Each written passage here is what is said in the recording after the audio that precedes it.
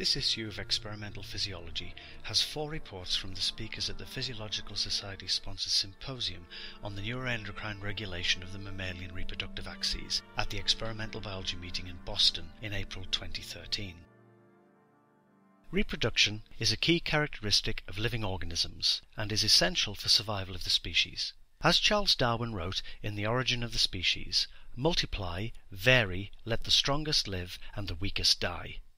In mammals, the capacity for reproduction involves coordinated communication between the hypothalamus, the anterior pituitary, and the gonads, the so-called HPG axis.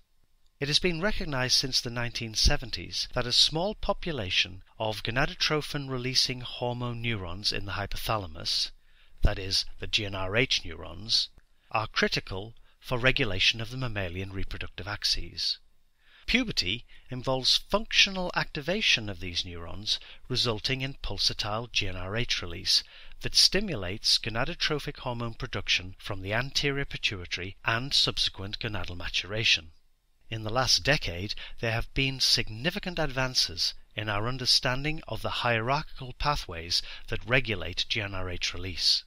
In particular, the molecules and signaling pathways that modulate GnRH neuronal activity have been identified.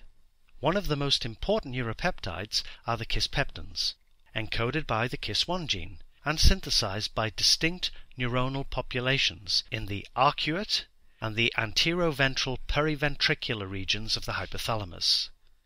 Kispeptins signal through a G-protein coupled receptor, GPR54, now renamed KIS1R. This receptor is expressed by GnRH neurons, and kispeptins stimulate GnRH release.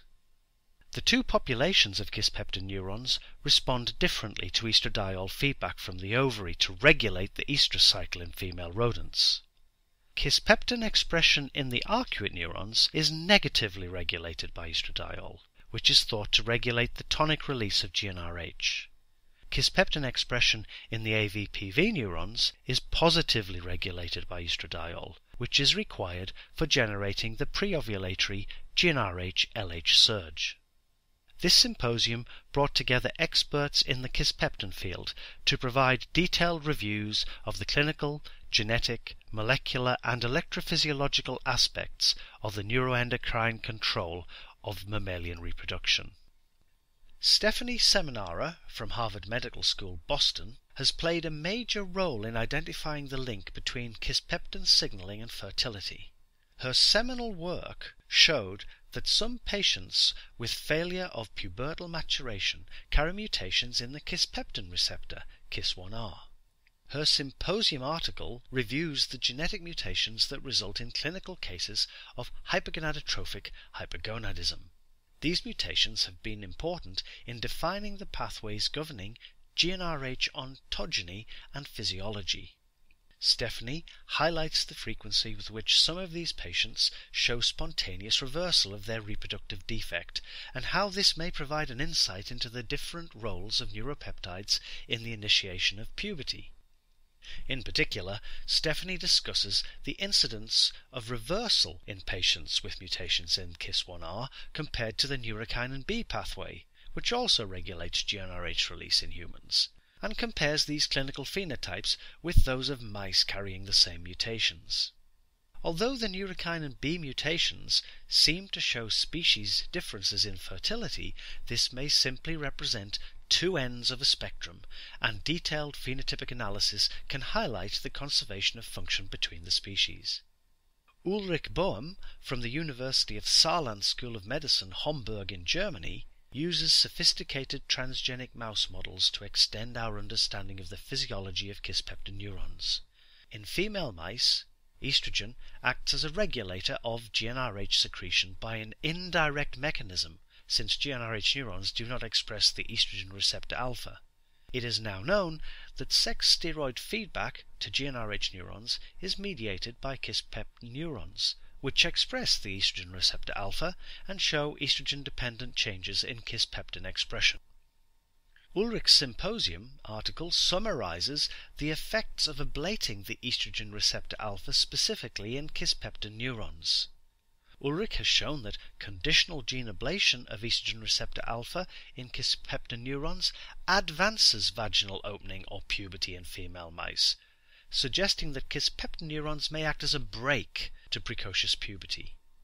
These mice are still sterile, as adults however, but show disrupted estrous cycles, indicating that estrogen signaling in kisspeptin neurons is required for normal fertility. Transgenic mice that cannot produce kisspeptin neuropeptides are sterile. In contrast, female mice in which kisspeptin neurons have been chronically ablated by tissue-restricted expression of a diphtheria toxin undergo puberty at the normal time and are fertile. Ulrich suggests that compensatory changes during brain development before postnatal day 20 might overcome the loss of kisspeptin neurons. In support of this, it was shown that acute ablation of kisspeptin neurons in adult females causes infertility, possibly because neuronal compensation cannot occur once brain development is complete. The nature of these compensatory changes remain to be established, but these data raise the interesting possibility of kisspeptin-independent pathways stimulating GnRH release to maintain fertility. Martin Kelly is an expert electrophysiologist who has studied the biophysical properties of GnRH neurons for several years. His article describes his latest work on characterizing the electrophysiological and molecular properties of kisspeptin neurons in guinea pigs and mice, and defining the ion channels that regulate their pacemaker activity. Pacemaker neurons control the rhythmic activity of neuronal networks by intrinsic burst firing of action potentials. This rhythm is associated with important physiological functions, including the control of breathing, sleep patterns, and arousal. Martin is particularly interested in the pacemaker activity of kisspeptin neurons, which may coordinate the synchronous activity of the kisspeptin neuronal network to drive pulsatile GnRH release.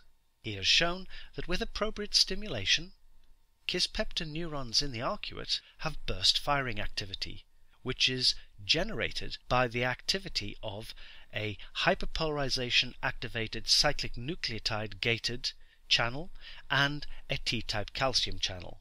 As discussed by Martin, the ability of AVPV kisspeptin neurons to exhibit burst firing activity is not as clearly defined and is probably influenced by the stage of the estrous cycle and estradiol levels in the animals. An important part in dissecting the control pathways that regulate the reproductive axes is to map the neuronal circuitry associated with kisspeptin neurons. Shel Yeo presented neuronal tracing experiments that she did at the University of Otago in New Zealand to map the projections of kisspeptin neurons to other parts of the hypothalamus. Her article describes the use of anterograde and retrograde tracers to map kisspeptin neuronal activity in the hypothalamus. She shows that kisspeptin neurons from both the arcuate and the AVPV regions project to the preoptic area of the hypothalamus, where the majority of the GnRH neurons are found. Shel also highlights that kisspeptin neurons project to several other regions of the brain, suggesting that they may control a variety of limbic functions as well as the central regulation of reproduction. The symposium provided a fantastic overview of the role of kisspeptins in regulating the mammalian reproductive axes, and generated lively discussions between the audience and the speakers. It is hoped that the summary articles from the speakers, which cover a range of research areas in the field, will provide a useful source of information for anyone interested in mammalian reproductive physiology.